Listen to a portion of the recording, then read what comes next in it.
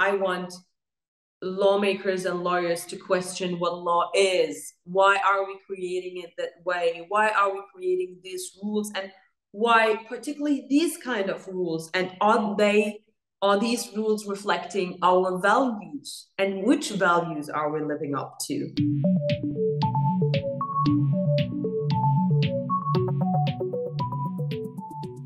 Dr. Abir Haddad is my guest on this episode of Inside Ideas, brought to you by 1.5 Media and Innovators Magazine, sponsored by the Aloha's Regenerative Foundation.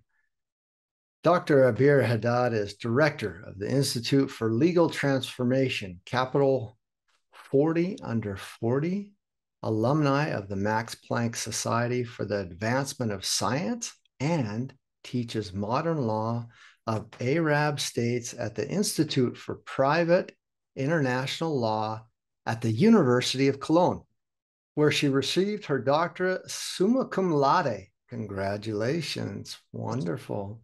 Previously to that, she developed transformative legal adaptations to address future challenges posed by climate change and exponential technologies at Resilience Frontiers Initiative, a forward-thinking project of the United Nations Climate Change Secretariat, where she still is an advisor. And that's kind of how we know each other. A couple other different ways. We're both with Resilience Frontiers as well.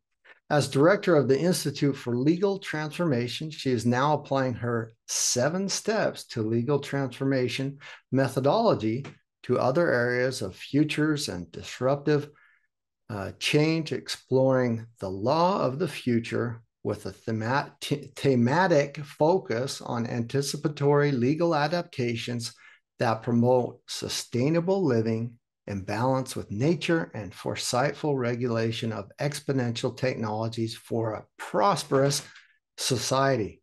Together with other lawyers, Dr. Haddad founded the Network of Multicultural Lawyers, which provides a platform for German lawyers with a family history of immigration. In her academic career, Dr. Haddad has been selected as one of the 20 scholars worldwide for the Falling Walls Foundation Female Science Track 2022 and won the wild card for the Women in Leadership program. Also, she is a founding faculty member of the European Club for Leaders in Sustainable Innovation program. And I could go on for days because she has done absolutely everything. Welcome, Abir. I'm going to call you Abir because we're actually friends. And even though you have all the accolades and titles and have been doing this for a little bit, welcome. How are you? Thank you. I'm fine. Thank you for having me, Mark. You're most welcome. I'm so glad that it finally So worked much out. what you just said. It sounded so much what you just said. And like it doesn't feel like this. It just sounds impressive, but I believe it's because you take a very systemic approach to what you do. And in order to do the things you want to do and address those forward futuristic ambitions, it's there's quite a bit of facets involved that you have to address, study, learn, and be aware of, and know what's going on, because it's not just this siloed approach to life anymore. You just can't be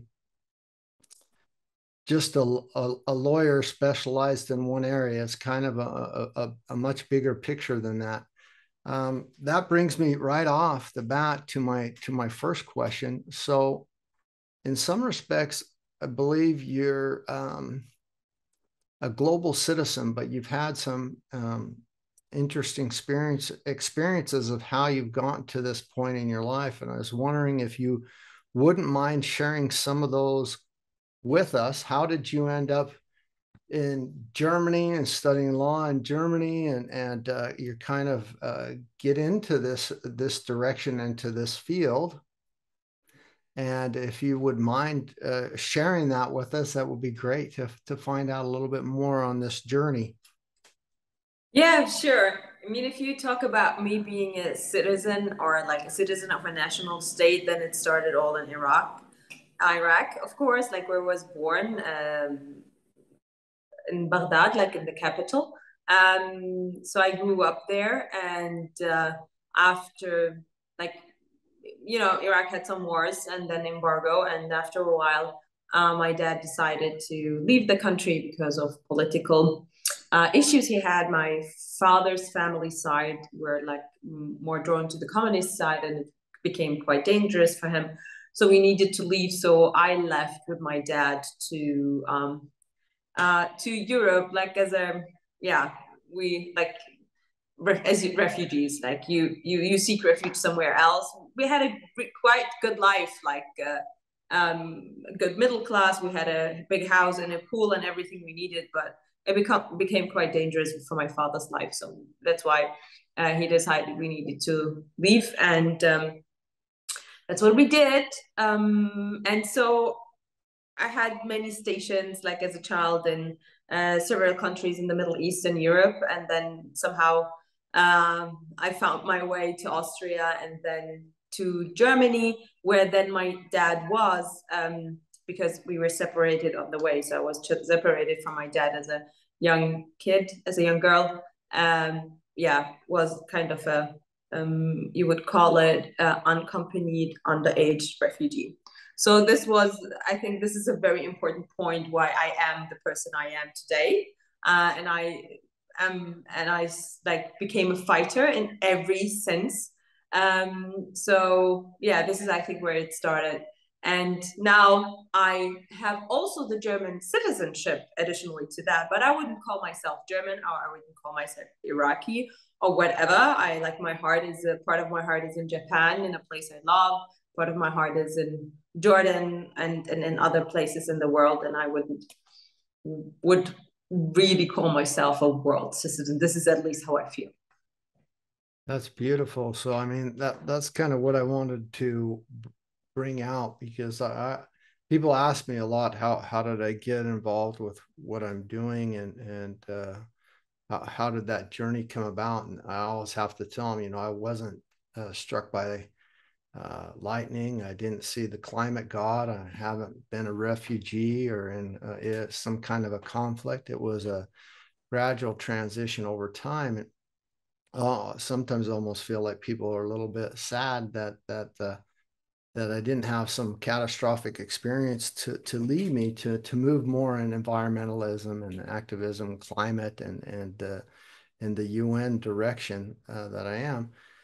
But this experience that you had at a young age kind of helped you understand some of the problems in governance in countries and nations, and living elsewhere, and moving some of what maybe is going on in the UN.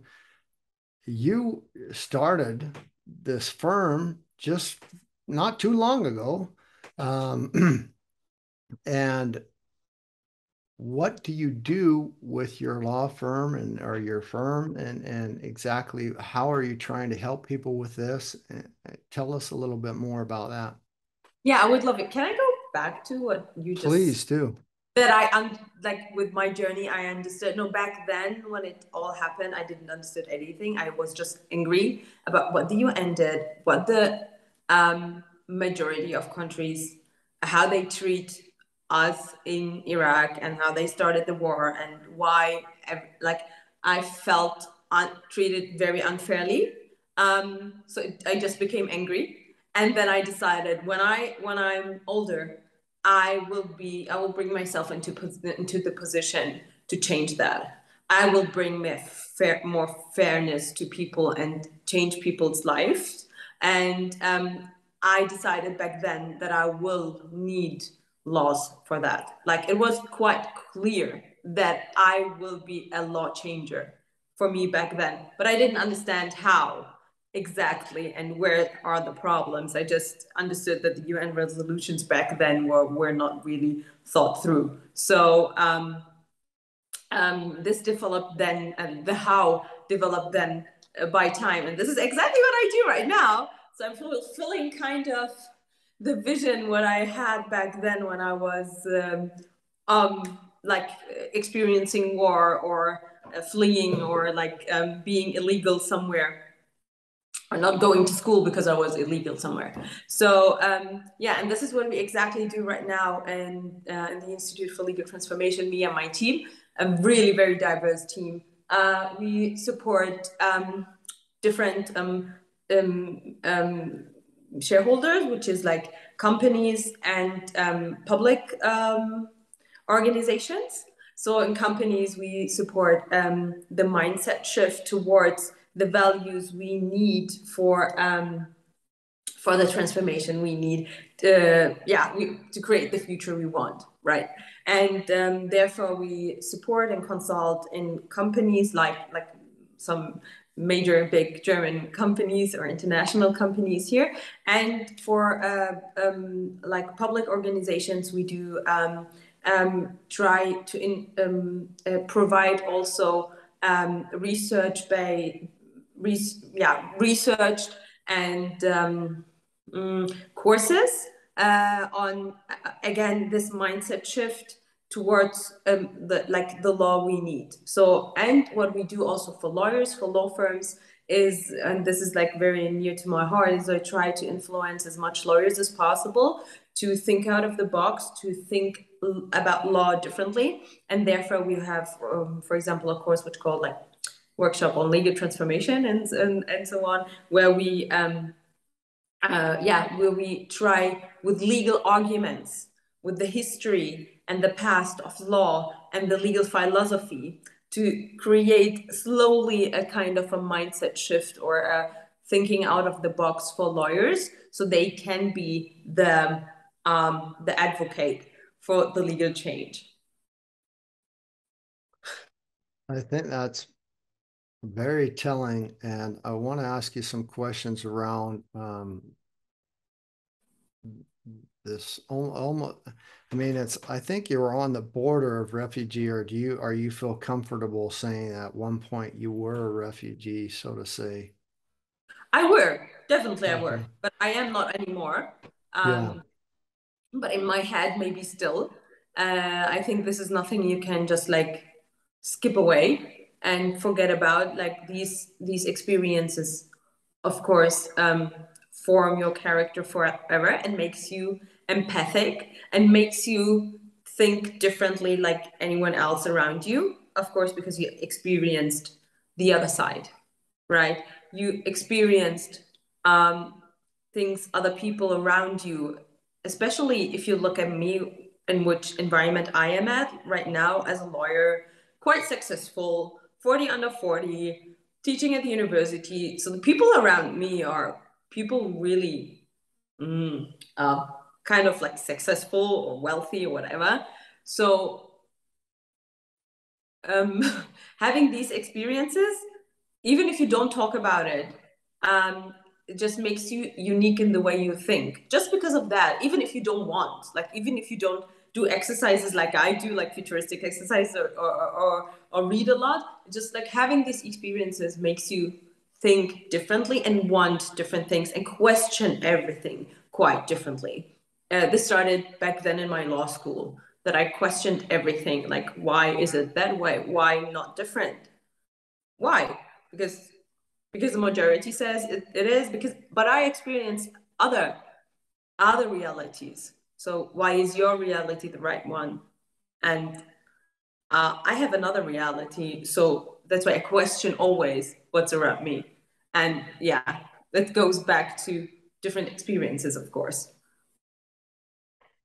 I love that because normally there's a statistic that comes out every year through the United Nations for refugees, and usually once you become a refugee, it's very hard to get out of that situation.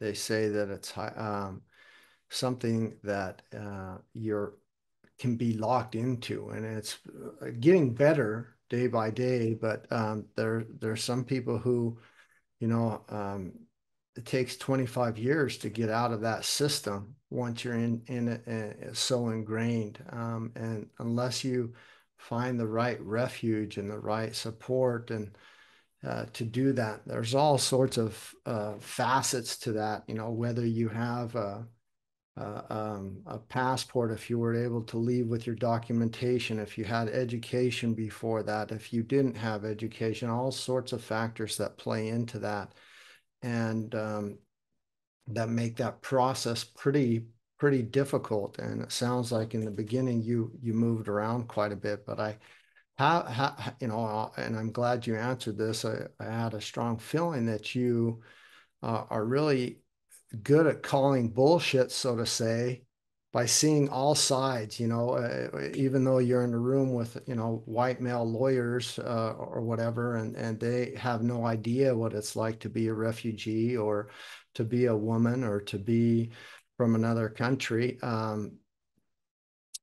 that you can kind of really tell them how it is and how it feels and what kind of rights you wanted as a citizen. And so I'm glad you brought that up. And I truly believe that is also what we need in this world at this point in time. So we talk a lot about these acronyms and buzzwords, SDGs, ESG, and on and on. And environmental social governance, ESG governance, is a big factor. And we're realizing more and more that our judicial system, our governance systems, our policies, our laws are so varied and different, and also sorely lacking in different places of the world, that I've heard and seen you work on some very forward-thinking, forward-moving ideas and concepts, and kind of pushing the future of the policies and the laws, the governance that we need. One example that's interesting is your Dubai Judicial Institute. I'd like you to tell us a little bit about that, but then I want to dive even deeper into maybe something that's even more controversial. So Muslim laws and religious laws and governance, and kind of also women's rights and things that are going around the world that you're kind of working on. You're thinking ahead towards the future, how we can shape those policies so that they'll be ready for that renewable, sustainable, environmentally friendly future that we need to get to, that we're working towards with the UN. So please start, if you don't mind, first with the Dubai Judicial Institute. Oh yeah, there was so much right now. So let me take it step by step. Yeah, like back then when I was like doing a lot of research for Resilience Frontiers, we tried to find out what's the most effective tool, or what's the most effective way to bring the change we need. And in my field, of course, in the legal field, I was like researching all that. And for me, it was after a lot of like reading and researching and analyzing what brings the most or faster change we need, I announced that the judges or courtrooms are those where the most change can happen rapidly and can lead then to influence the law or the legal structure in a country. It depends on how the country structure is, or if we have a state of law or not. But in general, we can say that. So for me, I decided back then, okay, I need to take influence on courtrooms, and I need to make it possible that courtrooms can be more innovative. They can be a driver of change and climate change laws. Because, okay, not climate change laws, because laws are made by the governments, but at least climate change cases would then could be put into laws. And so luckily, I am lucky that I can consult and support Dubai Judicial Institute in that. Like I'm a lecturer there since last year, and now we developed a whole concept for them on how to get the judges to think ahead, to bring the mindset shift, not only towards climate change, but also towards exponential technologies, because I think both do not go without each other. Like these are, for me, the most disruptive factors we need to tackle. And so this is what we do, and we try to bring Dubai to be the first and most innovative court education, let's your legal judicial education, so they can be a driver of change. So I think, I mean, I'm really, really happy that what I envisioned and what I thought, oh my gosh, this would be a good tool that I can do right now for living. This is quite exciting and amazing, because this is like concrete, and this is what this is like to put in action what I researched back then. And I just take action step by step to create, to use the law to create the future. Maybe me and other few people like you envision, which is yeah, selfish. So, but yeah, that's fine. The selfish part of it is totally fine. And I mean, it's, I can feel your and sense your passion, and, you know, you describe it as happy that you can do this type of work. What is the flip side to that? Is there a certain amount of impact in people that you're influencing, certain things that you can see that really shift or change the world, and that these things are needed to move us on the right side of history?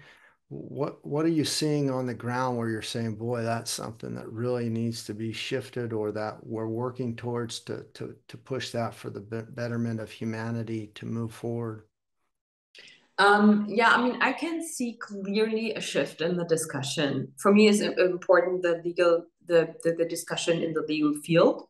This is the field I want to impact the most, because like I have the education, the tools, the knowledge, the study, where I can, as you said before, like when I'm in the room with people who do not have the same experience, I am I I have the ability or the legitimation to discuss, and because I have the education, I have the summa cum laude, like, you know, and I do teach law. So this constant work towards like having this profile makes me yeah, makes me able to start a discussion. And this is exactly what I do on social media, for example, on in universities, in conferences, and I can see a clear a discussion starting within lawyers, within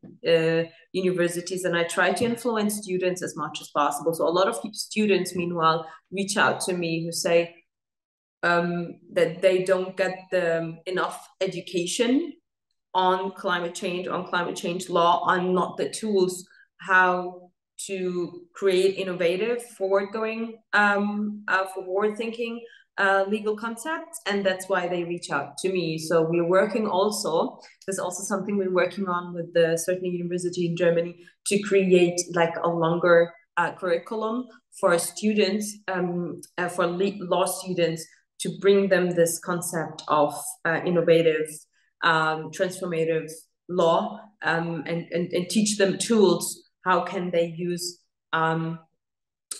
again, this is my method, comparative law, which is like a very, let's say, solid legal tool, and then of foresight or futures methodology to yeah, to create some, yeah, to question and to be change makers in their field. And when we influence the student, well, not influence, like when we teach the students as much as possible, they will be able to drive the change forward, because the youth are the Fridays for future, right? And even lawyers, even law students, which we really forget, and or universities forget. It's like lawyers do not have anything with the like society's change or society's movements outside. So no, this is something we actually work on, and where I also think that this will have even more impact, because universities need to listen to their students. So yeah, these are, let's say, small steps. I can't, because law is very slow, like it's so slow. Nothing goes very fast. And for me, I want a systematic change. Like I don't want to just create one or two projects and that's fine. I want a change in that in people's head. You know, I want people to question. I want lawmakers and lawyers to question what law is. Why are we creating it that way? Why are we creating these rules? And why particularly these kind of rules? And are these rules reflecting our values? And which values are we living up to? And maybe question those values again and again. And I'm happy to support whatever, like to introduce new values we definitely need, and not only just proclaim. So I can see. Before we go on to the Islam, I wanted to just mention something there that I think you're all already going to jump on. But basically, we're seeing more and more people suing the government, suing countries because of environmental and climate action. So one big one is Juliana versus the United States. There's another one where Greta Thunberg's on it. There's some in Norway and Denmark, and even Germany had one. And I don't know how the youth were involved in that, but they was showing that the climate environmental law, there's some things were messed up. In a lot of respects, I also studied law, and so it's very so that we're protecting laws that are bad. We're kind of protecting outdated, uh, what I call bad laws, instead of trying to find a way to improve them or to make the laws better so that they're equal for everyone, so that it's kind of future proof, so that it's thinking about the future. Is this something that you're not only seeing more of, but you're also involved in kind of these youth movements or these other movements for environmental climate things, or directing people to the right places to look, hey, I feel like my future's being cheated, is that one way to change the law? Is that what we need to do? What is your feelings and thoughts and involvement in that aspect? I don't think I'm an activist. Like I don't also like activists or other people who doing it better than I would. I rather focus on like I the how should I say, if you in the legal field nothing works like other fields, and if you want to create a change there, okay, like there is a movement and it's fine, and the government needs to react to that. But the problem is lawmakers and lawyers, and most of all researchers at the universities and professors do not know how. And this is where I want to contribute, or I do contribute. This how, if you want, how to create the laws we want, the proactive laws, the laws which are future oriented and according to the values we need. So that's why I try more to focus on the research part, on the argumentation, on creating this mindset shift as a discipline, like it is a discipline taught in universities. I need to focus on one thing, and because nobody does it, and again, I have the education and I have the nerdiness. Let's say I'm a really, really nerd when it comes to comparative law, and I do love research. So I have all the, let's say, attributes to do this really, really hard work. Because again, everything else, everyone is better than me. I know, but in this part, I'm so good. I know I can create change, but really based like on um, let's say basic, not a basic level, but I think which would lead on the long term, which would really lead to a major change. And yeah, for that, again, I'm just involved with students movements, like how to support them and teach them how to think differently and how to perceive um, other legal systems with comparative law, and teach them about what you just said, for example, and again, exponential technologies, what's coming towards us, and therefore I also create this methodology which can be really followed step by step, and I try to teach as much as possible. So yeah, mine field would be more the legal discipline itself than like going on, like of course I do I go on the street and marches and everything, but I wouldn't say that this is my biggest impact. My biggest impact is like creating a discipline, creating a discussion, and so in every, and I hope, and this is the future I see, that in every when every law will be created, that they take into account how can we make it more proactive, future oriented, and take into account this and this and that. For example, why do we think how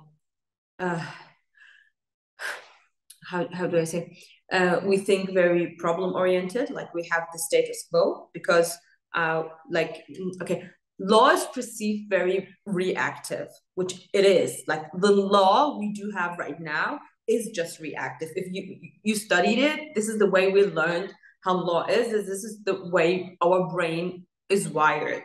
Like I remember when Dr. Yusuf Nasif, my boss, when he told me, yeah, Abir, we work on creating a future, and you're a lawyer, start coming up with future concepts for law. And I was like, this is not possible. No, like it goes against everything I learned, everything I ever studied. And I would like, I can't call myself a lawyer if I do so. Like it was like everything inside of me was just like resisting this request. But then I remember, I mean, it was a challenge. So I went to bed and like I went home, slept. And 2 o'clock in the morning, I woke up and I was like, wait a minute, why not? So I grabbed a piece of paper and started writing whatever ideas came to my head. And then the next morning I run to him and I was like, okay, it did click in my head. Why not? I am programmed just this way. And that's why I refused what you said. But it doesn't mean I'm right only because I studied this. And this kind of change I want to bring everywhere. Okay. But let's say I needed to convince myself first. And I know how hard it was. I mean, okay, for me, it didn't take long because I'm innovative. I was innovative since ever. But for others, it will take much longer. So I want to bring this change. So people start, like, our lawyers can be then the change makers like I am now, which would be amazing. I absolutely love that. And so we're going to get sidetracked one more time, and it's not a bad sidetrack. I understand it. Hopefully, a lot of my listeners understand as well. But you've mentioned foresight, futurism, the future many times, and just in that last section as well from the beginning. What's the future have to do with it? Why are you so innovative? Why are you talking about the future? What does that have to do with law? I thought you're just watching over the laws and kind of reactionary. What's the future have to do with it? Exactly. Very good question. Because law is just watching over society, let's say, and keep society and everyone, trying to keep everyone safe, let's say. Okay. Or like law is a reflection of the values we do have. And it's just a manifestation of the rules, how we want to interact with each other as society, right? So the rules we agree upon will be like written into laws, and then we create enforcement tools, which are police, military, taxation, whatever, to force people to live upon these laws. Again, the rules, which are the values, right? That this is how it goes. So, and the way laws were made is we wait till something in society changes. New problems are created, like new contracts, new, I don't know, homosexual people want to marry, for example. Okay, we need to deal with that. And then we start after like 5 years or 10 years of like people struggling, you know, then we start, they go to court. Okay. And then again, that's why I think that courts are so crucial in this movement, because the first thing, the first place will be like getting in touch with new societal change will be the courts, not the law. Okay. So courts will decide 1, 2, 3 times, blah, blah, blah. So we'll have a judicial law, let's say we call it. Okay, Richterrecht. So, and then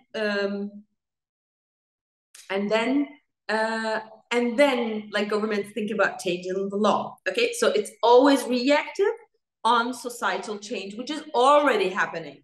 Okay, so people decide something, they do it, and law needs to decide. So I have a completely different approach, again, completely the opposite to what you studied and what I studied and what I am very much like resisting or was resisting. Law as a tool, creating like a creative, let's say, legal system or legal framework which can shape society rather than just reacting. And how do we do this? Because in thinking forward, in using foresight method. I know it sounds quite crazy, and for every lawyer, it sounds very, very crazy what I'm saying, but it sounds just crazy till you do it and it works. Then it, you know, and again, if you think of law as just reflection of the values we do have,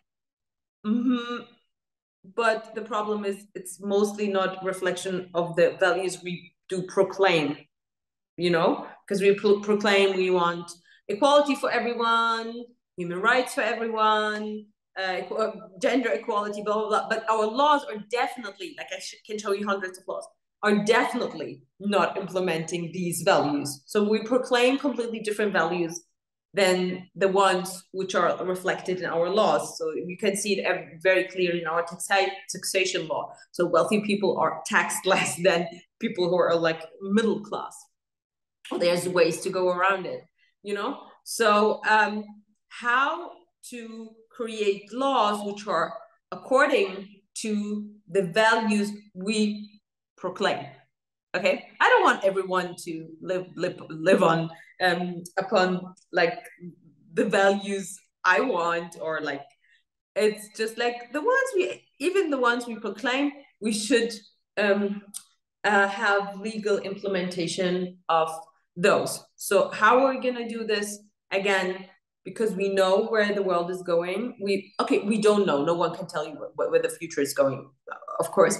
But there are certain research showing us, like IPCC report, for example, or many research on exponential technologies, where AI is going, or blockchain is going.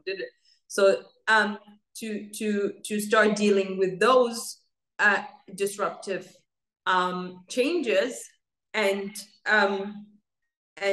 creating, again, that's why the mindset is so important, to be able to react very fast when you see something is changing in a certain way. Not only reacting when it's too late, and this is what we do, and in so many ways it's just way too late. Like laws at least 5 years behind, at least. And if you think of climate change and exponential technologies as exponential change, we're lost. Like we lost. If you want, and I think governments, I'm sorry, I'm getting outrageous, as you see. And like governments and national states, if they want to keep on existing, they need to look and react much, much faster. Because what's the point of having a national state? Like, I don't want to have a national state. The only thing we say, okay, it's fine because it's protecting us. And to be fair, it's protecting me and you living in a wealthy country from others, right? Which are living not in not wealthy countries.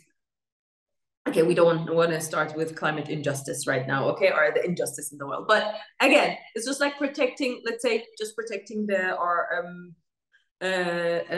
citizens, or providing a certain kind of lifestyle for the citizens, and whatever you want to say, okay? But for these, you need implementation tools, right? So I feel like these implementation tools are losing impact more and more with exponential technologies. So the societal creation and change is getting out of hand from national states and governments towards big corporates with all the technologies people are using. So what's the point of having a national state if you think 10 years ahead? I gave all my rights on my privacy, my information, everything. So how gonna the government protect me? Even, okay, the government is even using those technologies to also collect the information about me. But this is another topic, okay?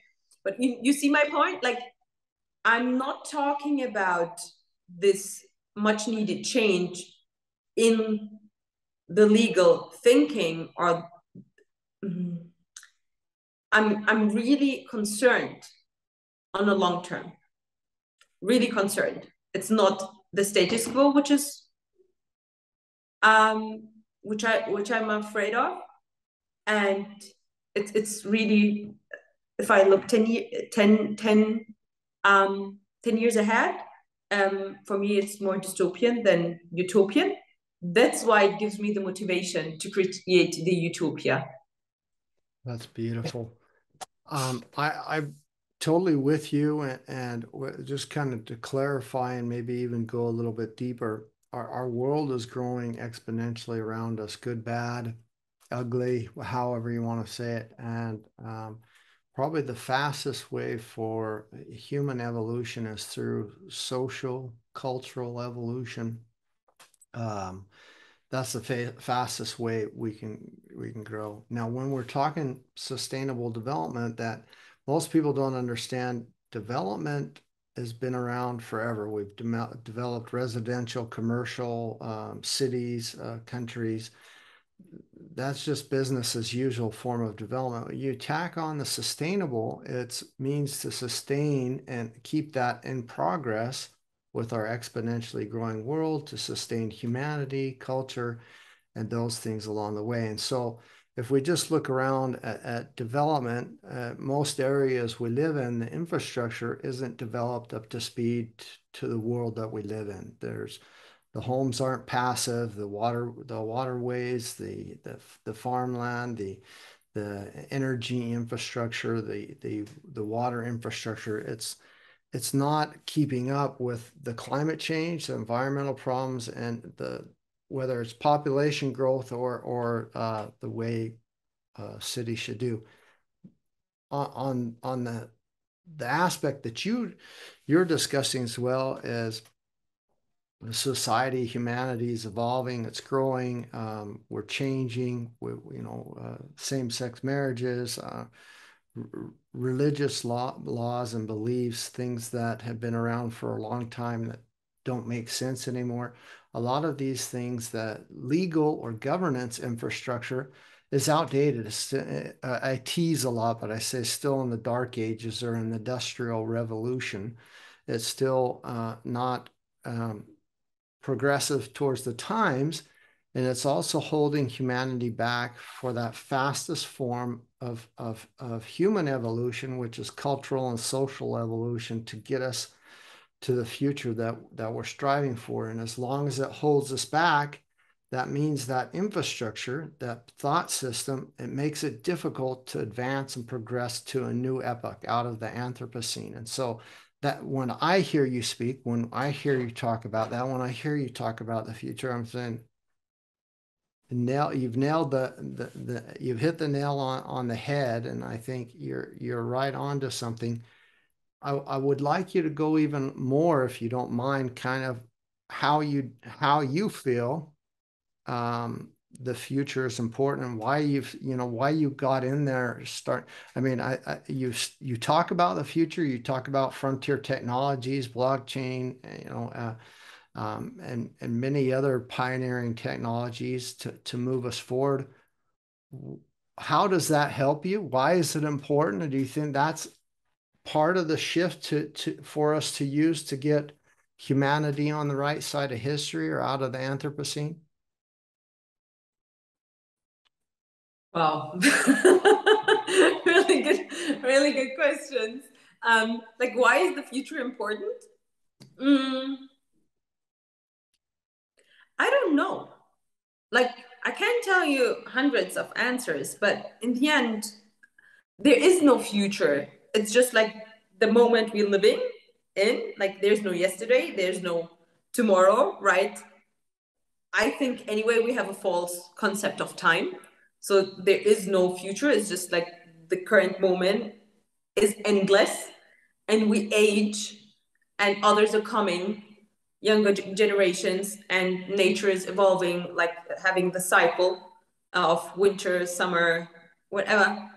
So it's just like I think we humans have the false conception of time and future and past. It's just like a very long present moment we live we live through, and then we leave this present moment, right? That's why it's so important to do change or to believe in the power of the present moment.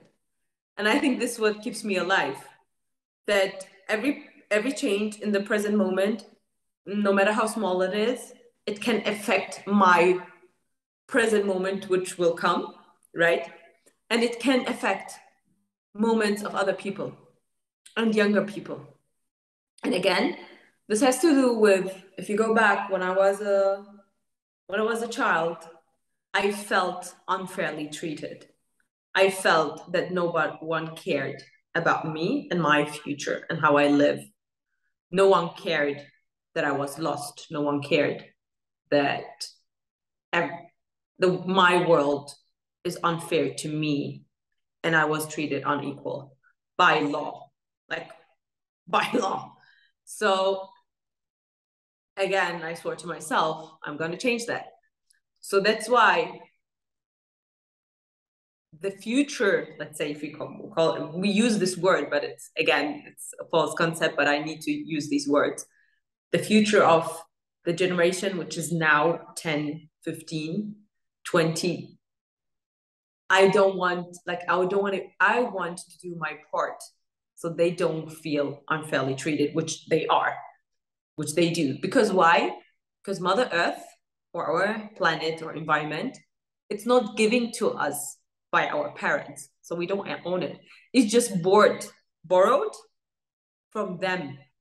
And this is not from me, I read it somewhere. So it's just something we need to keep alive or prosper for them. Again, because I have the empathy of knowing how it is to feel unfairly treated by those who are in power. So I get to myself to a point where I can say, okay, I have some power. I have some influential power. I'm getting interviewed by you, for example, and people hear my voice. So I want to use this voice to be an advocate for those who are not in power yet, right? Does it make sense? It does. I'm not sure if I totally agree with you because I still want to know because you haven't answered fully. Okay. If it's the present, why are you so interested about future tools, future systems, future technologies? Because I know you have an interest in that. And I know there's a reason that ties back to the legal things that you do or you're trying to promote because you've also been asked to help push or progress the future of governance, the future of legals, for example, with Resilient Frontiers and other things. So how do those two things tie together? Why is that, even though we're living in the now and in the present, why is a certain amount of your interest or your knowledge been focused on the future? How does that tie together? That's what I'm asking you. Maybe I like what I said. Maybe I didn't say it clearly. It's not I'm not interested in the future. It's just like the future is just a form of the present moment. That's why what I do in the present moment will influence the future present moment, let's say. So it's because again, I'm good in many things, but being a lawyer and dealing with the current laws is something other people can do better than me. What I have as a huge asset is this empathy and this creativity. Not many lawyers do have. and the passion for research. So this so this makes me quite unique. I was always very, very unique during my studies, doing my research. I was always a challenge for my supervisors during my PhD time and my research time. So I was always challenging everything around me. So when I came across then foresight and futures literacy, I was like blown away. I thought, oh my God, there's a tool on how to put all this into, like, to channel it to create something good. And so everything then made sense. Like, as you said at the very beginning, that you need to be to have a lot of interest to be able to create a change and not being only a lawyer. I was always many me's, like not only one thing. I was always different personalities and different interests. And now, like Steve Jobs said, like connecting the dots, everything suddenly makes sense. Even my research, my comparative law, my Islamic finance, Sharia, expertise in Sharia law, like all this suddenly, and my different, like speaking different languages, it suddenly makes sense. And I feel like, okay, I can channel it in a way that I can create or offer tools for everyone who want to make change in the legal field, to set now again, to use the present moment to set the ground for the better future, because the future is coming anyway. Like the future moment is coming anyway, right? So we need to use the present moment right now to create little change, or maybe major change, I would hope to change the direction of the present, of the future present moment, which will come towards us, so it can look different than the one which will come if I do not do anything and if I just work in a law firm. I had job offers, it was mind-blowing, like really leading positions in German ministries with very, very, very safe contracts. And I was like about to sign. I think, no, like I can't do this, of course, and I would do a great job. And of course, even in research and like trade law, I would be great, but I wouldn't use my present moment to create the fastest and more effective change for the future moments for others. So does it make sense now? Absolutely, it makes Okay. sense. And now that's also nicely transitions into what you also touched upon is you speak many languages, and you also have this great knowledge of Islamic law.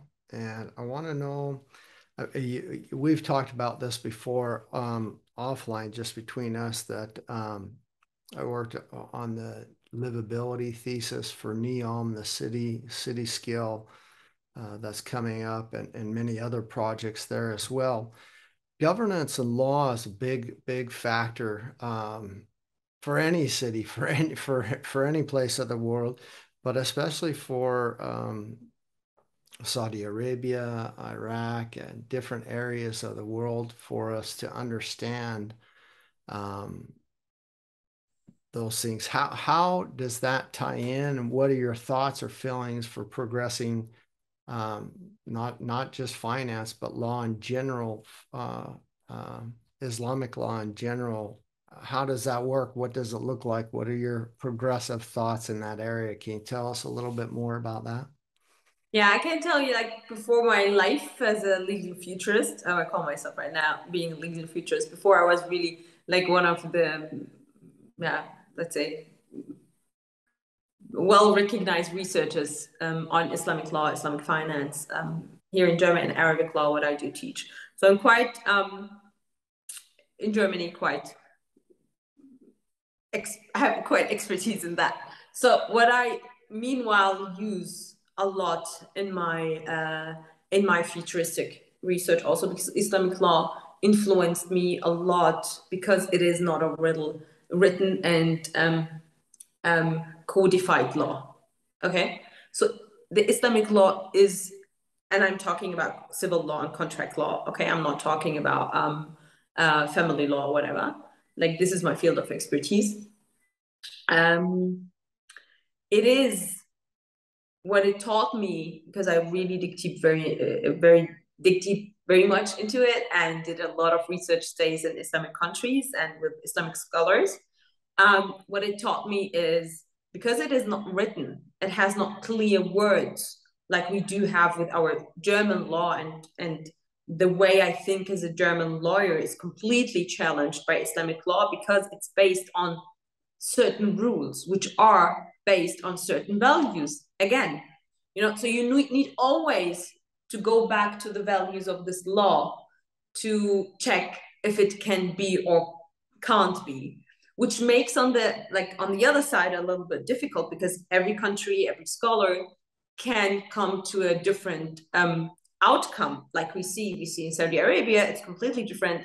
Islamic law, like we have it in Lebanon, for example, or in Syria, or in Egypt. Like Egypt and Syria, it's quite similar. But the outcome can be very different because the law is not written, not codified like we have it in national states, and in many national states, especially in Saudi Arabia. Saudi Arabia is the only country in Islamic country who do not have a codified civil law, for example. That's why you can have very, very different outcomes when it comes to, for example, family law and contract law. But the trade law there is quite sorted out meanwhile. So what are my thoughts on that? I think that if you just really, again, go back to the values of this particular legal system or the thoughts of Islamic law, which are amazing, because like every religion started with good thoughts and good intentions, right? Christianity, Judaism, Buddhism, everything. You would agree on the core values, right? If you go back there, you can also, with other tools, you can still create laws. Let's say, again, you can't create the same meaning of laws we do have in Eurocentered picture. You can create quite good laws, let's say, for living with each other. And NEOM, oh my gosh, NEOM is such an amazing project for me, because it's like the absolutely playground. Like, it's ground. Oh, you can't use the word ground zero, right? Ground zero, yeah.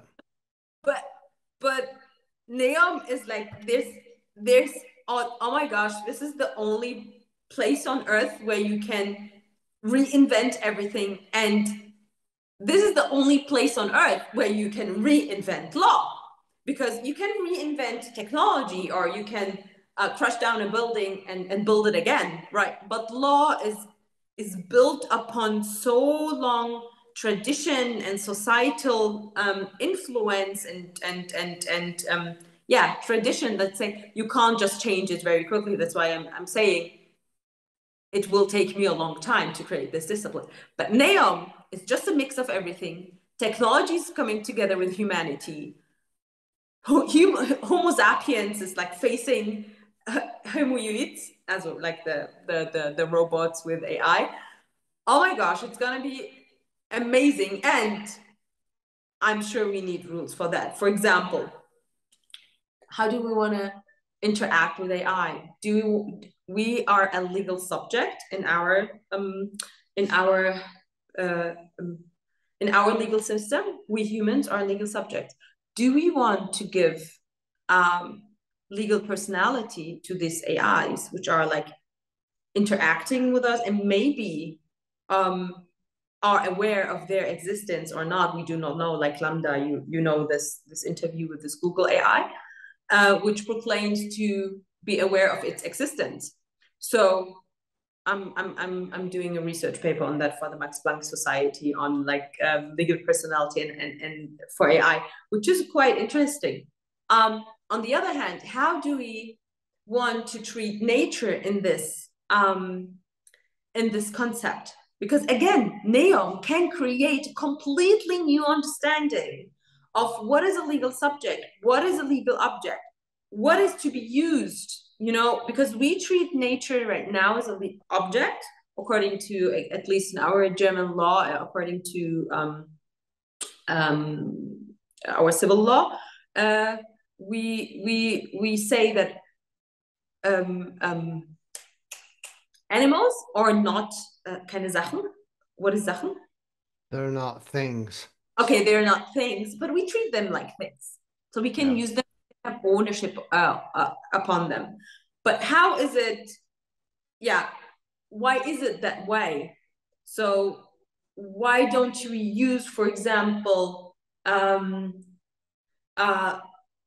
values or understanding of indigenous people, where they do not treat animals like things where they can own, but living beings like them, with certain rights, even like we do, like to take away the human from the center of our legal system. Again, I'm a proclaimer of rethinking human-centered law. Okay, so I'm a big advocate of rethinking the human-centered legal framework, where everything is just centered around the human. So again, back to NEOM, this is where you can create a completely new framework, a system, a way of thinking that is not around only the human, but also the nature.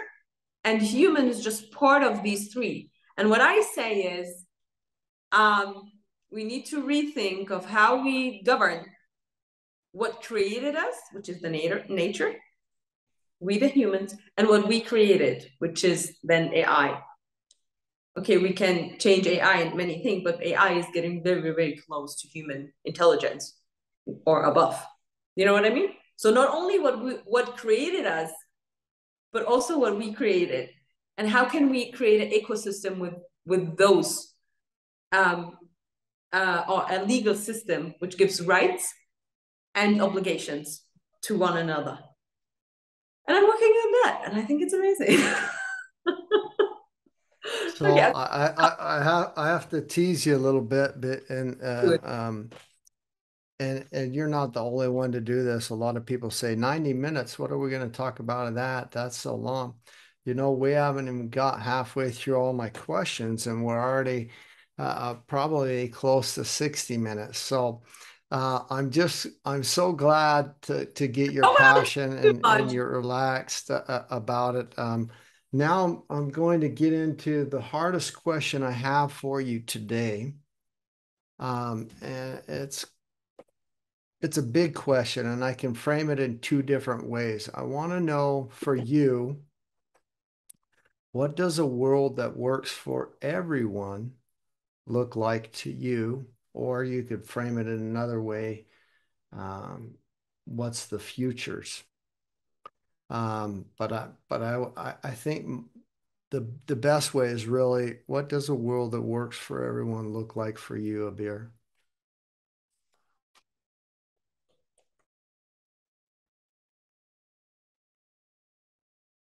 See, I caught my brain thinking of removing what is right now, but this is not the right way of thinking about the future, right? I was tending to say, oh, no boundaries, no borders, but this means I'm just thinking of fixing the status quo and not creating a future, right?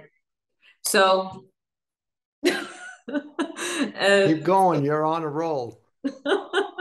So the right future, or the future I want for everyone, it's also, again, I feel always very very egoistic when I make myself, when I think I'm on the road or on the path of creating something which I think it's right, but you never know if you're right or not.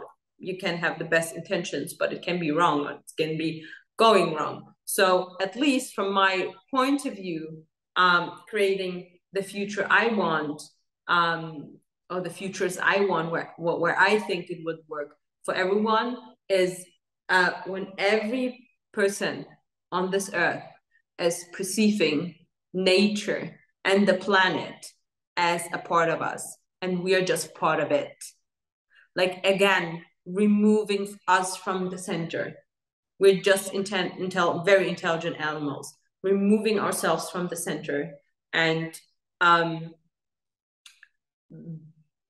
let us be part of the whole ecosystem. And I'm not against exponential technology. I'm not against creating things which can be used in a good way for us. Not at all. But even with creating these technologies, I want, again, moving away from the present moment in the future, is that we managed to find a way that while creating these exponential technologies, always taking into account nature, prosperity for everyone, and to use it in the best way, not only for humanity, but for the planet, again, animals, our energy. And I would love it. I would love the future where energy is monetary. How do you say? Like, it's a sort of money. You know what I mean? So I would be so rich. I would be one of the richest people on earth. If good energy would be like an asset, holy crap, I would be so rich. So that's why. Amazing. Yeah, and I think it's good. You know, I think it's getting now very crazy. I know I'm not talking like a lawyer, but if you want me to talk really about the future, then it is a future where energy, real energy, good energy, you can just feel it, you can sense it among people, where it is an asset, can be monetized, and I can give you good energy, heal you, whatever, in exchange for something you do for me, you know. And we move away from this money financial system, which is just like, yeah, kind of detaching us from being human. Yeah. And if I think also about the future, I think we will be aware of other beings around us. And if we are back into being human, we would be able to sense them probably, right? And also realize that our planet is not the only planet. It's just like the only planet we can live on right now. Except Elon Musk managed to get us on Mars, which is not an alternative for me. But okay, anyway. Yeah, and just being like every person and human being more humble and removing us from this center and this power which we use really to destroy everything around us because we're so greedy. I love that. So especially that you know, we're not at the center, we're not at the top. We are another animal, another species. I love that you said that. And I truly am in full alignment with you. What I hear when you said that is that we become more part of a symbiotic Earth, more aware of all other species and other things, and take us out of this model where man is at the top, or that we're in our ego of things. I hear that a lot. And I want, and I don't know if you know, I'm sure you do, but there's been more than 21 different civilization models in our world before. Early antiquity, Mesopotamia, Incas, Aztecs, Mayans, Greeks, Romans, on and on. And all but 3 of those collapsed because of ecological or environmental collapse. Basically, food and infrastructure, basic needs and resources, the structure couldn't hold the weight, and the societies collapsed. Those civilization frameworks collapsed. Those societal frameworks, those cultural frameworks collapsed. And the three that didn't collapse because of environmental or ecological collapse, which really, I have to say one more thing, is all tied to infrastructure, food, resources, the basics of life, collapse because of disease, conflict, or displacement. So there was some kind of a disease, there was some kind of a conflict, or some kind of a displacement that caused those people to leave. But all of them, all of the collapsed civilizations we've had in our world, and it's only a few thousand years back, they all collapsed because they were running the exact same model for that civilization framework. And that model is a form of governance. That model is a form of laws, of ways of ruling society. It's a form of governance. And that model is a hierarchy model. And that hierarchy model was usually with man, lord, emperor, king, somebody at the top, peasants, slaves, and laborers, farmers at the bottom layers holding up this society. It's very hierarchy. It's very class divided. It's very much this ego. It's very much a really negative model for civilization, for society, for culture. And it always reaches a limit to growth. Maybe technology, maybe that can extend the collapse. But that's why I believe that what you're doing, that what you're working on, your answer for the question, what does a world that works for everyone look like, is really in line to getting us out of this hierarchy model into more maybe a heart-shaped model, you know, that we're kind of seva, that we're man and woman are equal and together with all other species on our planet acting in symbiosis. We're currently in the Anthropocene, and I truly believe that in order to get out of the Anthropocene, we need to have a new terminology. We need to have a new governance. You know, when we talk about the Anthropocene, it's, you know, human-made climate change and man-made destruction of our planet or influence on our planet. Whereas if we move to what you've been saying this entire discussion into the symbiocene, into a symbiotic relationship with our planet, with Gaia, with our Earth, with Mother Nature, I believe that it is a model that is keeping up to speed with our exponentially growing world, is keeping up to speed with culture, religion, with this global citizenships, and it's also this different narrative. It's a narrative of collaboration and cooperation one with another on this planet. It's thinking multiple generations, how we can sustain and hold ourselves. And so everything that we've discussed, everything that you said, and questions you've answered so far have kind of really, that's what I keep pulling out of what you've been saying. In your governance work, in your reforming the judicial and the education system and teaching that shift in the lawyers of the future and the governance of the future, and it, you know, if I hope we can get your advice and your help with NEOM and other projects around the world where it's kind of this green field for the future of governance. You're already doing that for Resilience Frontiers, really helping as one of the advisors to kind of push that envelope, and Dr. Yusuf Nassif, a friend of both of ours, and I think is really helping to push that forward as well. How do you feel that we can maintain that that progress, that momentum, so that we can avert a collapse as well? What do we need to do? What do we need to continue to do to kind of work down that road and path? Is there a form of reaching a critical mass at some point, or is it just keep persisting to moving forward? Are there some certain ideas or things that you've learned over the years that you can advise us on to kind of help us all change that thinking of the models that we use in life and governance?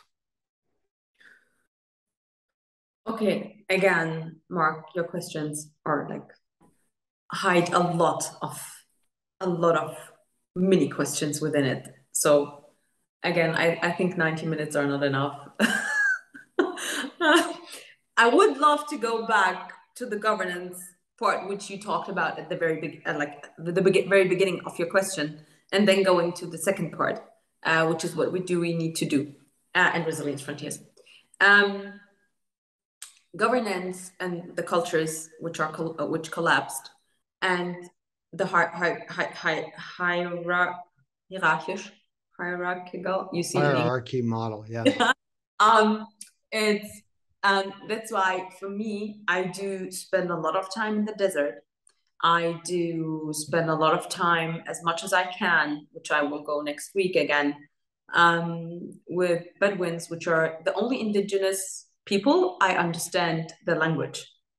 So again, coming from research and comparative law, we think that it's most important to use first-hand resources.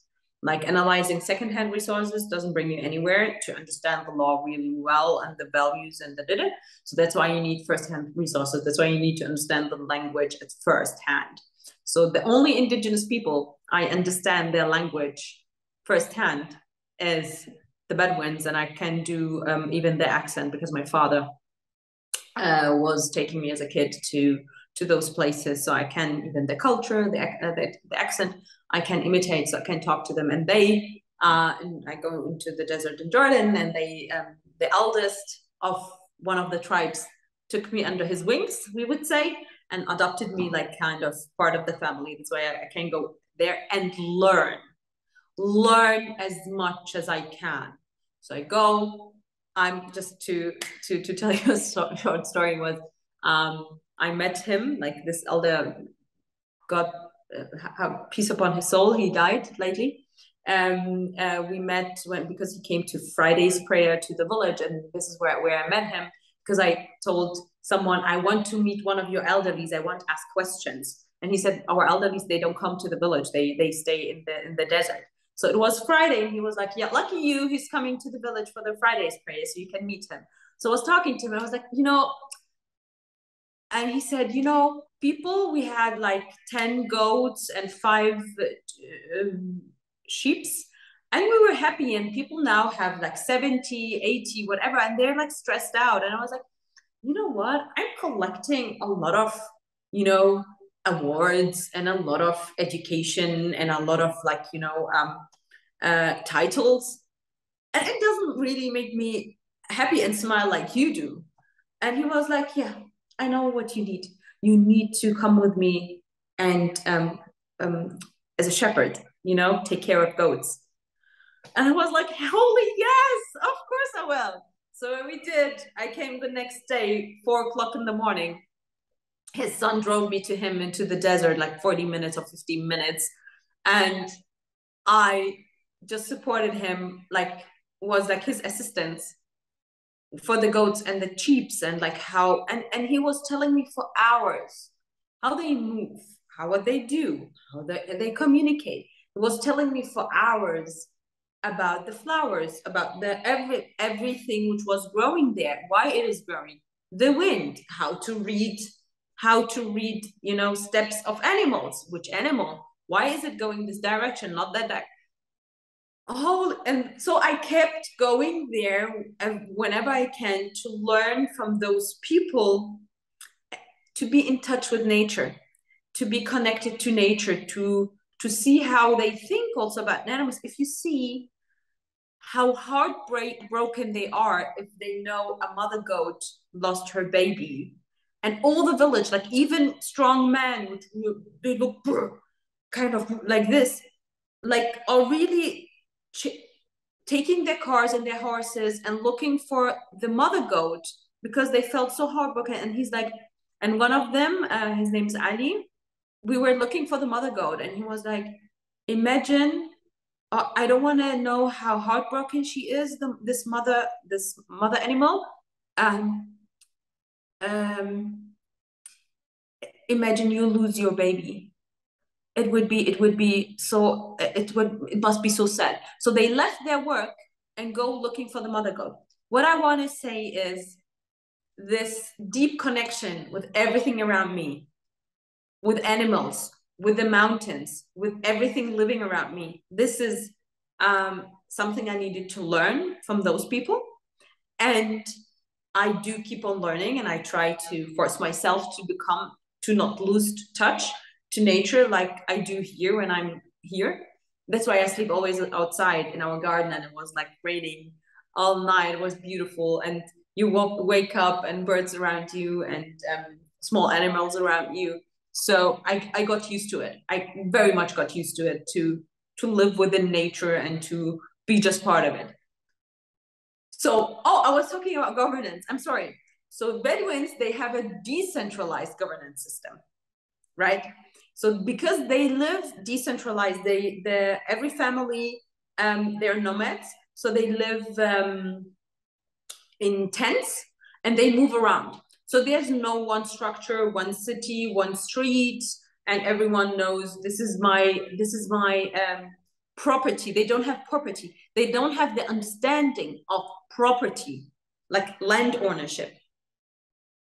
Earth belongs to everyone. Like you can't own it. It's not possible, you know? That's their legal concept. Even they wouldn't call it legal concept. But how can you own a piece of land if it's like Mother Earth and it's for everyone, and it's just like treated well so the next generations can use it. And this is also something I learned from them when we go on hunting. Like I do not hunt, but I go with them just to learn. And it's like the way that they think, how they hunt, when they hunt, what to hunt. It's always of, okay, I just take an amount which I need right now to survive. So I will leave something for future generations. And even if I don't know the future generation, it can be from another tribe. It doesn't matter. And like this way of thinking, like just freaks me out. And I think it's so important to learn like this way of thinking, because there's also humans, but they have completely different concept, like our monetary concept we do have. And this decentralized way of living, I think we can learn a lot of. So what I did is I tried to find out, and I'm not done yet, with a decentralized way of living of Bedouins, and how we can, again, going back to exponential technologies, how we can implement that on DAOs, on decentralized autonomous organizations based on a blockchain. So DAOs are basically decentralized systems, right? Governance systems. So why do we, and this is like a kind of a Eurocentric way of thinking, we need to invent this with our technology, Why don't we go back to humans who managed to do it well, living decentralized with each other? Why don't we learn from them? So I want to mix this exponential technology with this indigenous knowledge, and I think then something great can come out of it. So this was about governance, I'm sorry. So now resilience, right? Yes, please. Okay. What was it? What do we need to do right now? Like in Resilience Frontiers, we say that we need blue swans, right? We need some kind of a major something happening. We do not know what, to bring a major shift, which we do not know what exactly right now it can be, because if we would do, then it wouldn't be a blue swan, right? Like the black swans we just had with Corona, it shifted so many things we wouldn't think it would be able before. And That's why we need to create this kind of, and there are even green swans, right? And green ducklings. You had, oh, I forgot his name. He was There's a, ugly ducklings, there's green swans, blue swans, gray swans, there's white swans, there's black swans. Yeah, yeah. it's all from a couple people. So the green swans comes from John Elkington. But Oh, and the ugly ducklings even. yeah, yes. Yeah. Yeah. And so we need, so what it is exactly, I can't tell you because again, if I would, I think it would be unmasked.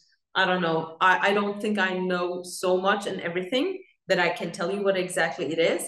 I just can tell you in my field, I'm working on creating this blue swan with what I do with my institute. This is my blue swan. That's And beautiful. since I can't control what I don't know, so I'm just working what I do know. This is my blue swan. So, and Yusuf, Yusuf Nassif is just like my major inspiration. Like he's such an inspiration for me and he influences my thoughts so much. And I'm in constant exchange with him and like to always check how I'm thinking and the way I'm thinking that it's going in the right direction. And I think he's like, for me, he's like the, the futurist, even if he doesn't call himself futurist. That's great. Yeah, he's a great man. He's been on the podcast as well. And I love working with him and seeing him as much as possible. Are you a global citizen? And how would you feel about the removal of all borders, walls, and limitations between humanity, one and another? What's your view or understanding about this? And then how do you think we can achieve the symbiosine that I've kind of been talking about, that you've been talking about in a different way? Okay, these are two different questions. Again, Mark, you're talking to a lawyer, so my brain is quite.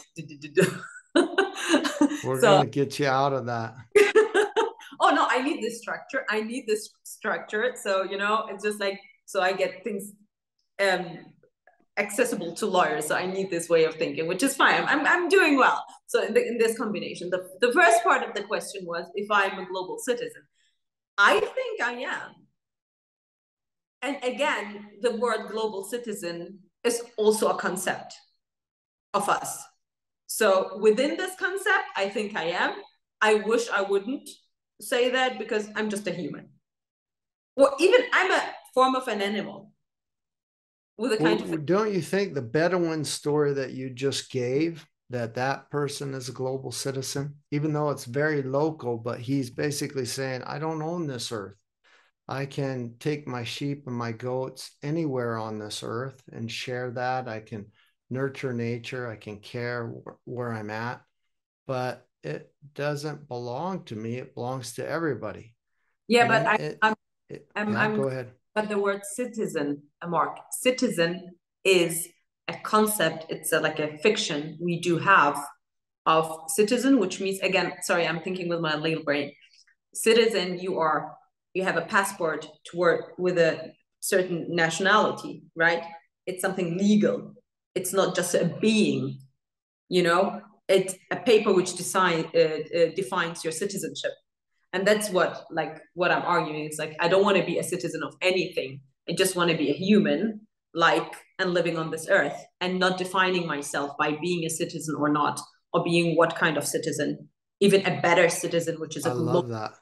You know what I mean? It's That's like, what. yeah, well, I mean, another form could be a crew member of Spaceship Earth. Yes, that's fine. That's fine. That's fine. I'm fine with that. Definitely, definitely. And again, for Bedouins, no borders exist, no citizenship. They have the citizenship of the country they live in. Okay, let it be Saudi Arabia. Many friends of mine are from Saudi Arabia or Jordan or Egypt or whatever. But it's just like this detached from their identity. It's just like, okay, this is a paper I need to have, but I am part of this earth and these borders do not exist for me. So when we went hunting, We crossed national borders. It's just like, oh, we're on a hunt. This is Earth. This is our space where we live. And it's not like, oh, there's a you could see the National Guards everywhere, but for us it didn't exist. And this experience for me was so mind-blowing, because if I may tell you, when I was a kid, I also crossed national borders illegally, right? As a refugee, you cross borders illegally. So I did the other experience as an adult, but it felt completely different. It felt so natural because the people who was with me, they didn't believe in these borders, you know? But when I was a child with the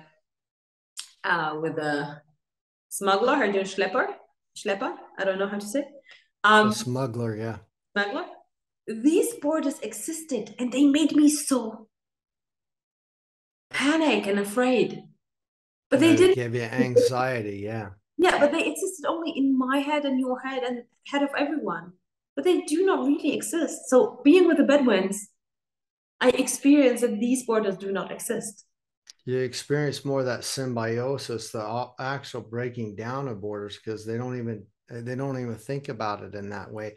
We have a mutual friend, Hindu Ibrahim Omaru. Oh my gosh, I love her. She's wonderful, but she's from Chad, so I think, what do they call it, pastoral community is her.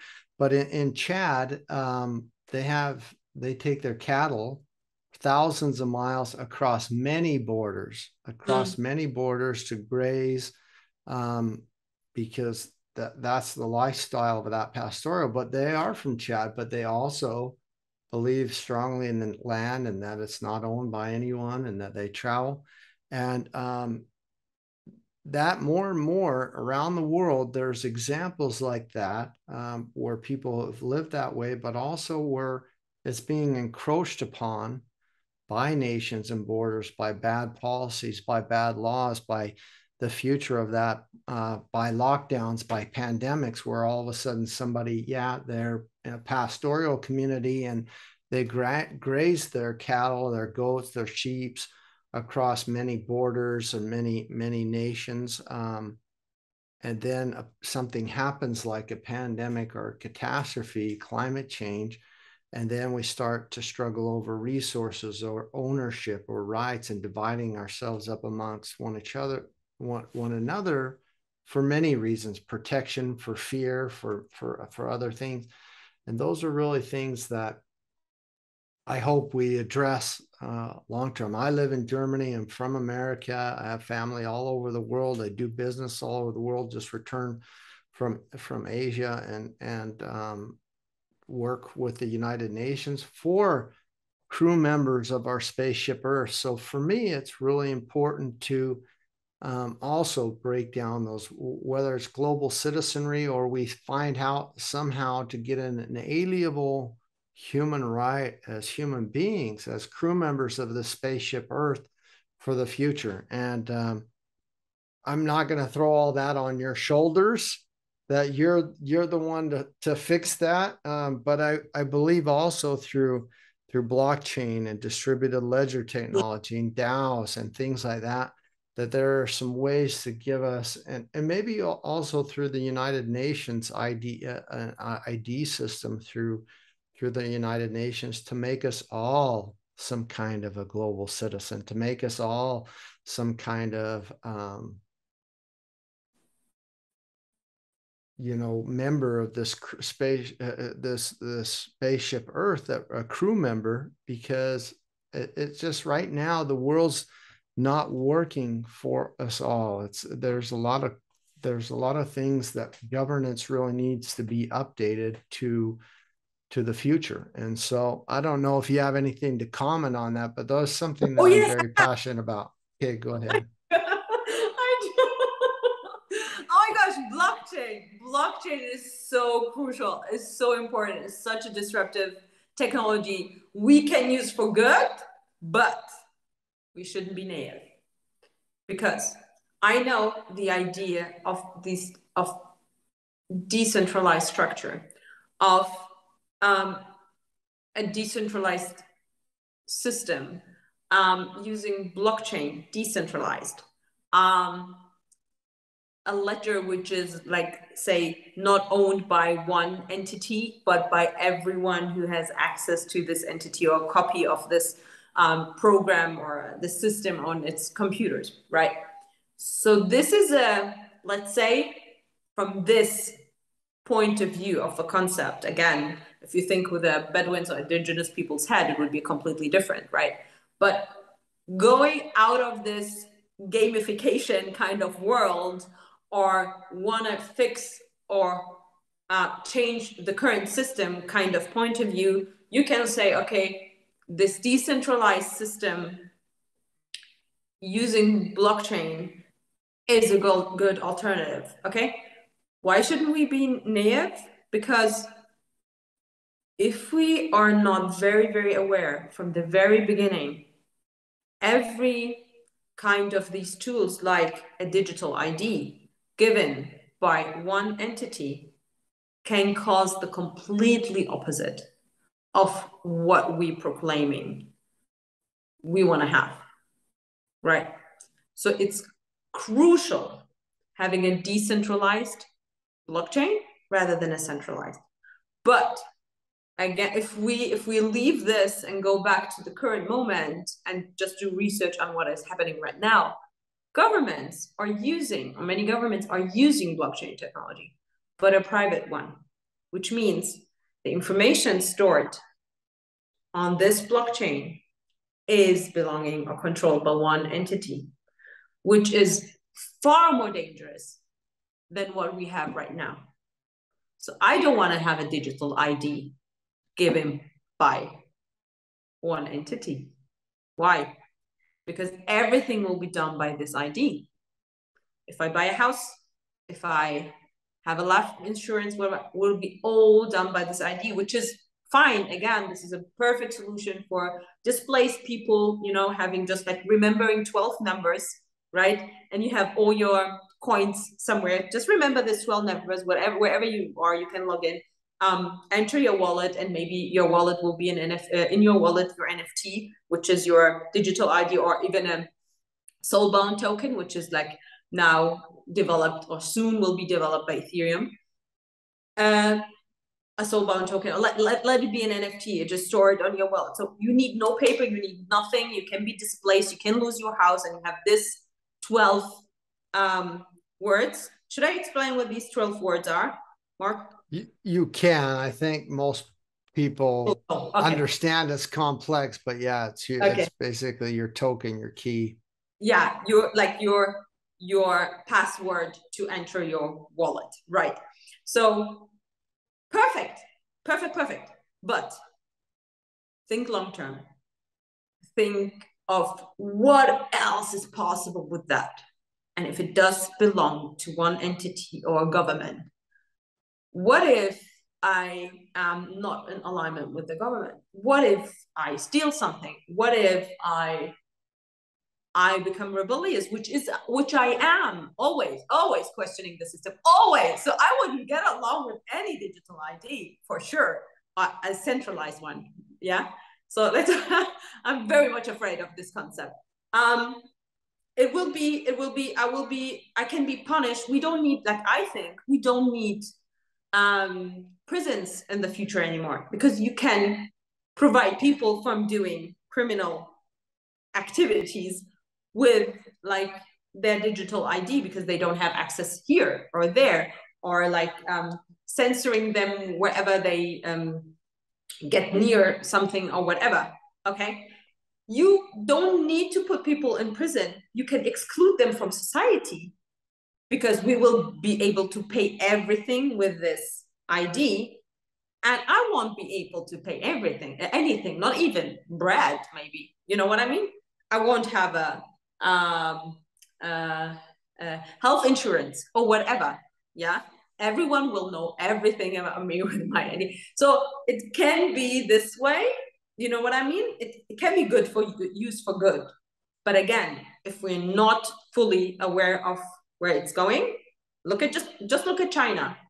It can go completely opposite to what this movement is seeking at the first place. Okay, that's it. I love that. I have two last questions for you. And Whoa, then, okay. yeah, so if there was one message you could depart to my listeners as a sustainable takeaway that has the power to change their life, what would it be? Your message. And it's okay if it's maybe a couple part message, but I would like to hear that. Okay. First of all, why not? Question everything. Like I don't have clear advice. For me, it's just like the biggest advice or the best advice is to get people to a place where they rethink themselves and they enable them to think differently, like to change their mindsets. So first of all, why is around me the way it is and why not different? Question. Hell, question everything in every minute and every single decision which is made by others or by you, because everything has a reason and everything is just like an expression of things happened or the past. Okay, so you can reprogram this by perceiving the past in a different way and then questioning the past or the present moment, and then therefore taking completely different decision in the future. So I'm not saying, oh, don't drive car, drive bicycle. No, you will know how to act and who to vote, okay, for what to march if you start questioning everything. Okay, why is it the way we do the things we do? And why do we live the way we live? And how do other people live? And how do they survive hell with like 1% of what we have, right? And they do survive. So do I need everything I do have right now, all this luxury I have around me? Okay. I First. love it. Second, again, a mindset thing. Our system is just a fiction. Oh, and this is not from me, it's from Harari, right? I say always law is a fiction. So, but the idea of governments, national states, corporates, everything being a fiction, I read it first in Harari. So if it's a fiction, we can recreate it. And for me, this empowers me a lot to know that law is just a fiction we agreed on. Because we agreed that these are the rules, then they exist, and we implement them. Okay, and if I don't want to agree to those rules, okay, I get punished because I'm an outsider. But if enough people agree on different rules, then the law is changed, right? And again, this kind of law is also in our perception. Other people with other cultures, they don't have this concept. They have just like interaction rules with each others, which we would call law, but it isn't in another sense. Like, you know, as a comparative lawyer, I'm talking now very comparative legalish. Okay, these are my 2 cents. What have you experienced or learned in your professional journey so far that you would have loved to know from the start? For me, I always say it's the journey. I love the journey. So I really couldn't say it before, except for I wish I would have realized it sooner and started sooner. But what have you experienced or learned in your professional journey so far that you would love to know from the start? I would go in your direction because again, everything I learned and the sideways I took just led me to connecting these dots and creating this crazy and yet important idea I created in this discipline and what I'm working on in this institute. So I wouldn't be that person if I just took the job in the ministry and have an amazing office and having a safe job and, you know, going 9 to 5 to my office. I wouldn't be able to create this, right? So everything is valuable, but again, I wished I wouldn't. I would know that it's so valuable what I have to offer to the world, and it is not just craziness. Like, you know, among the lawyers, being creative is kind of a craziness. um, but it's a very much needed mindset to be able to create change. And that's why I should also have started much earlier and accept that it's an asset what I'm bringing, and not like thinking out of the box, questioning everything. It doesn't make you yeah, it's just because you're different, it doesn't mean you're worse or like less valuable. The opposite is being one of hundreds. My professor always told me, you know what, I 99 times I read the same. I'm happy you're the hundreds who giving me something different to read, because my research were always different and from another angle. So being the one out of 100 is a good thing. Yeah. Dr. Abir Haddad, thank you so, so much for letting us It's all weird you come. inside of your ideas. Thank you so much for letting us inside of your ideas, and it was a sheer pleasure. That's all the questions I have. Is if there's anything that you did not get to say or we left out, now's your chance. Otherwise, I really thank you. Oh, thank you. I'm happy I could share with you, and it didn't felt really like an interview. You know, I enjoy very much our conversations, and every way and every time. So thank you for having me. And I'm open to any questions, or like if anyone wants to get in touch with me, just Google me and reach out via LinkedIn, and I'm happy to answer any questions. We'll put your links and your information in the show notes, and Maybe everybody will be able to find you. These earrings are from a tree in Tanzania. So wow. Made by a women project. So women use just parts of trees, parts of fruits, blah, blah, and create jewelry out of it. And I think it's so beautiful. I don't know why I'm saying that. It's just like, again, we don't need to have, like, using the resources we do have in a just a more sustainable way. For me, the earrings are the simple for that. That's why I wore them today.